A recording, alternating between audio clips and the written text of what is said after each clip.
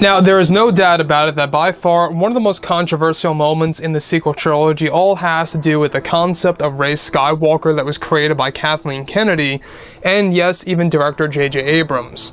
This is Mike Zero. Make sure to subscribe if you are new to the channel for future Star Wars content. Now, one thing about Disney Star Wars is that yes, we do know that they are now on the road to success when it comes to everything that they have actually established within The Mandalorian Season 2 and what's in store for the future of the franchise moving ahead, be it of course for Rangers and the New Republic, Mando Season 3 and 4, The Book of Boba, and a whole lot more coming our way for the overall franchise. Now, the thing about Disney and Lucasfilm is that they really are heavily invested with their new Star Wars universe. You know, they got George Lucas, they've got Dave Filoni, Jon Favreau, and others on board to really take care of everything moving forward. However, what's really intriguing all has to do with the sequel trilogy movies. Now, when we go ahead and take a look at what happened with those movies, obviously it was a big mess on when it came to the production. Kathleen Kennedy really interrupted and deleted so many scenes and put new scenes in, and that's exactly why the movie at times feels very much out of order, or it just feels like something is missing, or sometimes it's going way too fast, almost as if there's a lot of scenes that they're skipping over. And that's the main reason. It was all because of Kathleen Kennedy's input into the sequel trilogy movies themselves. Now, with that being said, what's really exciting all has to do with Jon Favreau's plan for Rey Skywalker as a character. Now that The Mandalorian Season 2 is over, Disney and Lucasfilm are primarily focused on their new Star Wars universe and more. It's described that creator Jon Favreau is making major changes behind the scenes over at Lucasfilm in order to create a better future for Star Wars. It's described that Jon Favreau just ended the concept of Rey Skywalker, created by Kathleen Kennedy, and is now helping other creators to developing the new and improved concept of Rey Skywalker by completely changing who her parents are, as well as the true nature of why she is called Rey Skywalker. It's described that Jon Favreau is set to establish that Rey's mother is actually a descendant of a Jedi from the Old Republic era of the franchise, and that her father will serve as the true son of Palpatine. Favreau is set to establish that also Ben Solo's spirit becomes one with Rey, and that her essence is taken over by a Skywalker's, which in turn will allow her to have legitimate children connected to the Skywalker bloodline, in a similar fashion to how Shmi Skywalker gave birth to Anakin Skywalker. Now, on top of this, it's noted that Favreau is set to also establish that this is why she will be called Rey Skywalker in the new established canon, starting in late 2021 for this new and improved version of herself as a character.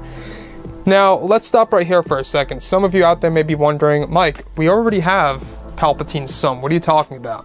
Well, Jon Favreau, what he is doing is that he is basically tweaking the character of Palpatine's son, who, by the way, we don't know much about him at all, but in the novelization, he is actually the son of Palpatine through gene splicing as a clone. So Palpatine's son is just a clone of Palpatine in the novel. Favreau is going to undo that by making him a legitimate son. What that means essentially is that Rey has a grandmother out there. Somewhere, at some point in time, she did. Who did Palpatine have, Rey's son with? That's the biggest question of all. That most likely is going to either A, remain a mystery, or B, will be pretty much explored by Jon Favreau. But that part's a blank. When we look at Favreau, he really is very much invested on retcons and trying to really enhance the sequel trilogy experience. In fact, he's already preparing to do that with the Mandalorian series for starters on the side in order to really kind of create this own legacy of his own. Now, do I think that this is really necessary? This is the biggest question of all. Is this really a necessary thing for Star Wars to go back to the character of Rey and retcon many aspects of her? I honestly think it's a good thing to do because it really gives the fans a little bit more, I guess you could say, things to look into for the character post Episode 9. And it also is going to explain as to why Ben Solo's Force Ghost does not show up and why he just vanishes into thin air without ever showing up on Tatooine. That, right then and there, tells us exactly why.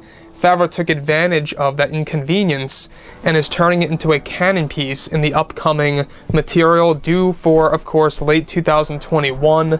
That's going to set up all of this new lore, all of these new stories for Star Wars overall.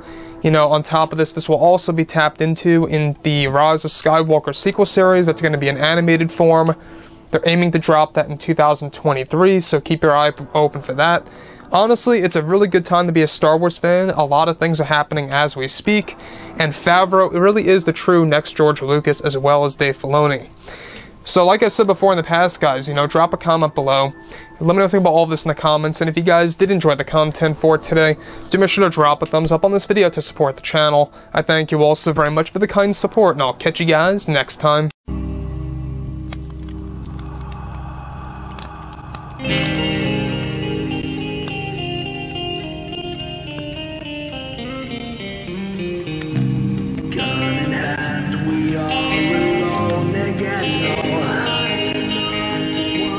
From night